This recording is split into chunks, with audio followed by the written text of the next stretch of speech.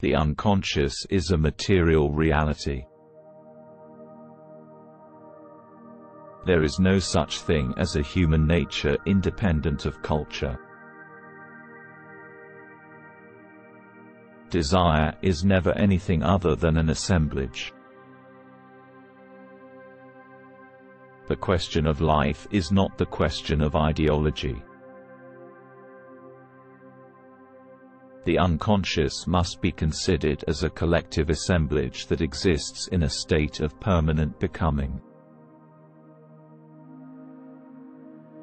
The relationship between capitalism and schizophrenia is such that one could not conceive of the latter without the former. There is no longer any need to struggle against anything except our own inertia. A revolutionary politics must always focus on the creative aspect of desire. Schizoanalysis is a method of decoding that seeks to free the flows of desire from the repressive structures of society. The enemy is not individual persons, but the institutionalized forces that sustain oppression and exploitation. The unconscious is not a thing, but a process.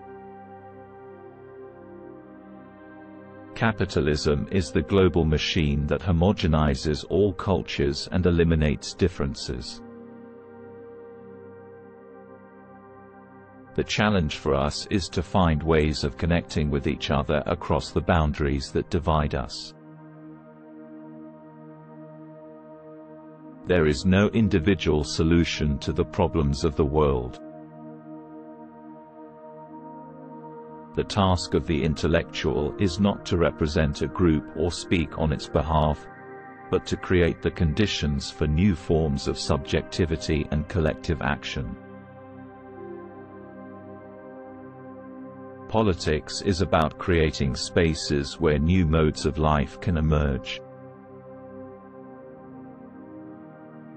We need to invent new forms of struggle that are not based on the model of the party or the vanguard.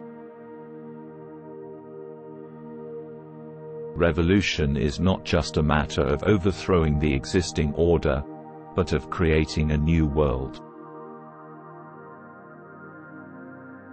The ecology of the mind is more important than the ecology of the environment. The revolution of desire is the only revolution that matters.